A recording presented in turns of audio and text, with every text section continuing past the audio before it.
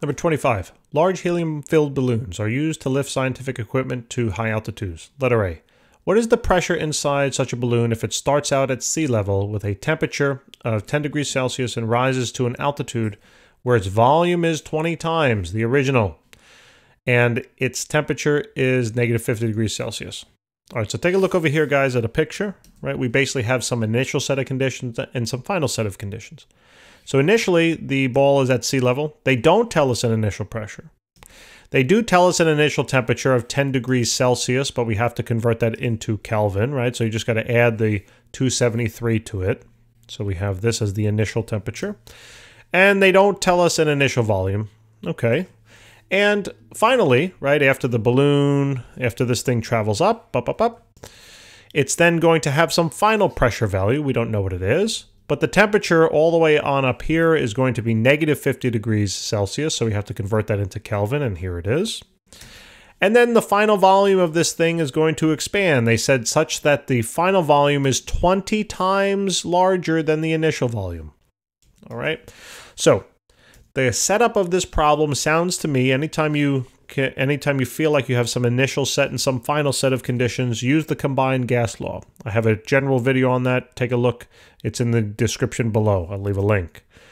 So we have PI/VI over NI times TI is equal to PF/VF over NF times TF. Now, if they don't mention any of these variables in the problem, just cancel them. They don't say anything about the moles changing, so just cancel it, okay?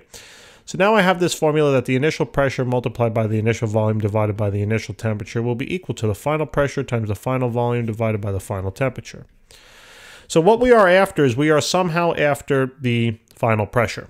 Okay. However, they don't tell us an initial pressure. Now, technically, it's not solvable. Okay.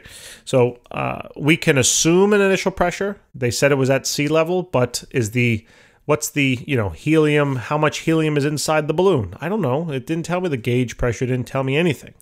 Right. So we can assume an initial pressure if you want, but I'm going to just simply calculate the ratio of the final pressure relative to the initial pressure, all right, for this problem. So basically, I'm looking for, I'm basically going to calculate PF over PI, all right? What that means is that basically, if you notice, take a look at this formula, I need to bring the initial pressure out of the numerator on the left and down into the denominator on the right. Then I'm going to take the final temperature value that's in the denominator on the right and bring it on up to the numerator on the left. And then similarly, this is in the numerator on the right. I'm going to bring it down to the denominator on the left. And look, lo and behold, there's the formula. Okay? So it's going to be, actually, I mean, that's it. I don't even need to, I'll just erase this part, right? So there's the formula. That's what I'm going to be plugging in. Okay? So now, what do we know? Let's plug in what we know. Do we know the final temperature? Yes, we know it's going to be 223 degrees Kelvin, right?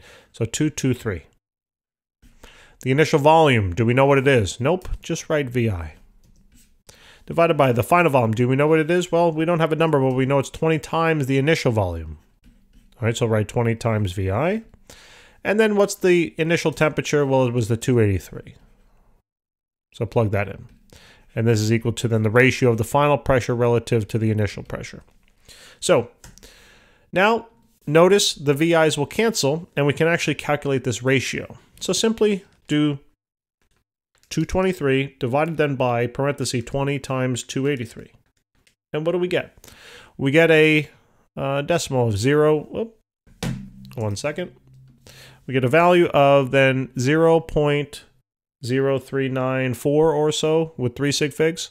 0.3, right? 94 it looks like. 94. And that's then equal to this ratio. All right, so the final pressure relative to the initial pressure will be about 3/100ths or 4/100ths of the initial. Whatever you assume the initial to be, you can solve it, okay? I don't know what it should be. It doesn't really say, okay?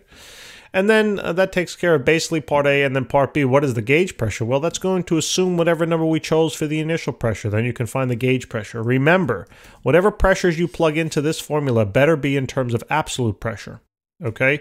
So what is the gauge pressure? I don't know because It's totally relative to what the initial absolute pressure was, and they didn't tell us. So again, you can make up a number here. You can say the initial pressure is 1 atmosphere. That's fine.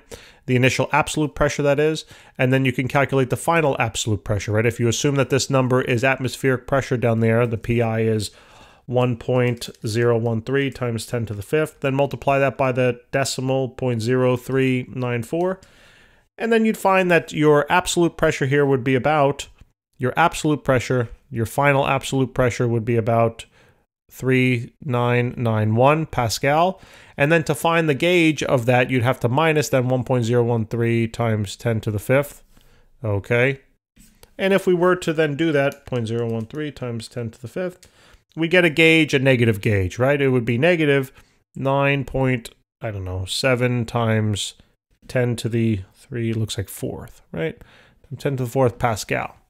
So that would be then the gauge pressure. All right, remember the formula for gauge pressure? Actually, it's in that video, so check it out, the general one on ideal gas law. Guys, thanks for tuning in. Hopefully this helps. Please remember to subscribe. We'll see you next time.